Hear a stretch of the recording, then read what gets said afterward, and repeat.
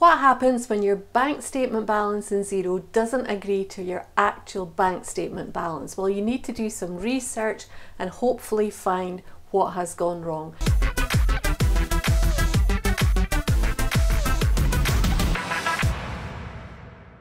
In this video, I show you one example of fixing a Xero account when the two figures don't agree. Let's head into Xero and I'll show you how that was done. On the Xero dashboard, and your bank has been reconciled, and what you have got showing here is, according to Xero, this is what your statement balance should be at the 19th of January. It's something you should check on a very regular basis, but guess what? We've done a check today and it doesn't agree. The bank statement balance is exactly £250 more than this amount. So what do we do? Well, here's a suggestion of what might work, and it's an example that I did for a client very recently. So I'm thinking maybe something's gone wrong with the bank feed. I'm going to go into the bank account and I'm going to choose the bank statements. Now Xero defaults to showing every single statement line. I'm going to change that to show statements. We're on a demo company, so there's not a lot of information here, but here's the date of imports of these bank statements, and here's the date of the transaction. So what I'm going to start with doing is I'm going to have a very quick look at these dates and I'm going to see if there's any gaps. Now there's more gaps here than there would normally be because it's demo data and there's not a lot happening, but what I do find is that there's a gap between the 25th of August last year and the 21st of September. Now that's ringing some alarm bells to me. This is more what you would expect. You'd expect transactions, if there's things happening in your bank on a regular basis, they've gone from November to December and then they carry on. December to 9th of January, 9th of January to the 19th.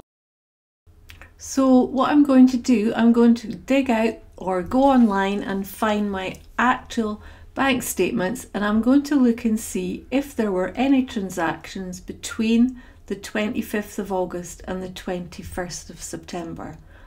And when I get to my bank statement, this is what I find. I find that there's one transaction, a receipt, on the 1st of September 2019, and that clearly, for whatever reason, has been missed. It hasn't been pulled into Xero, so I'm now going to add it manually. I know what it relates to. I've done some investigating, and if I go to business and pick up my invoices, and if I take a look at the await and payment invoices, what I'm going to find is I'm going to find this invoice here was actually paid on the 1st of September. So I will manually input the payment or the receipt, 1st of September 2019. It was paid to the bank account and we add it. Now what that does is, if we go to the dashboard, if we go to our bank and we choose the reconciliation report, we will see that it now shows it's in Xero, but it's shown as an outstanding receipt. If I go back to my dashboard and I select the transactions in my bank account, and if I sort by the status, now I can see that this one transaction is unreconciled. If I select it, I can go to options and I can choose this option to mark it as reconciled. Xero's just saying, are you sure that you want to do this?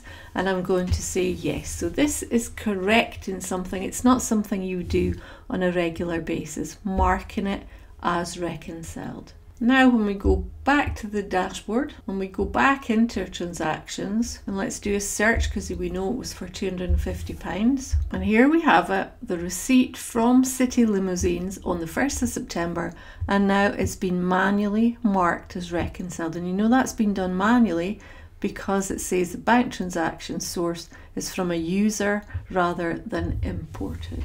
Okay, I just want to recap what I did here. I logged into Xero and I looked at my statement balance as per Xero, and I saw that it wasn't right. £250 less than the figure that we have right now.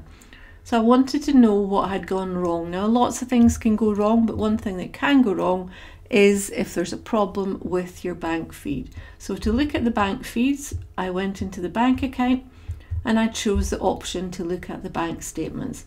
I changed it from statement lines to statements, and I looked at the dates. Now if you've got regular transactions, you'll probably have an import every day from the day before. So what I was looking for is any gaps. Now there's gaps in here mainly because it's a demo company and there's not a lot of data.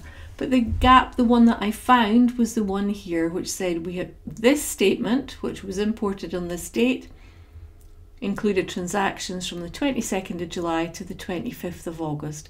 And then the next statement input didn't start until the 21st of September. So I wondered, were there any bank transactions between these two dates that have been missed? When I went to my bank and checked, I found that there was a transaction on the 1st of September. I knew what it was for. It was a receipt. So I went to the sales invoice it related to, and I manually input the receipt. And then I chose that transaction and I manually marked it as reconciled.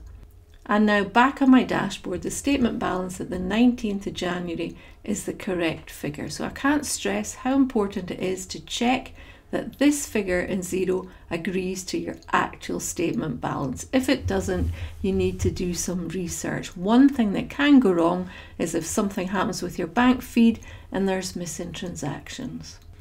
If you've had transactions for a long period of time and you don't know when it went wrong, you can go to your reconciliation report and you can choose a different date. So we know it's wrong at this stage. So let's go back, for example, to the end of July last year and update.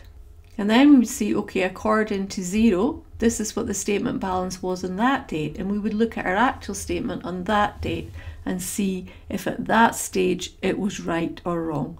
Now we know that at this stage it would have been right because it was September where it went out. So that's another way to track down where something's gone wrong on your bank statement balance if you've not been checking it regularly. But we've checked it, we've found the error and we've corrected it, so we are now happy.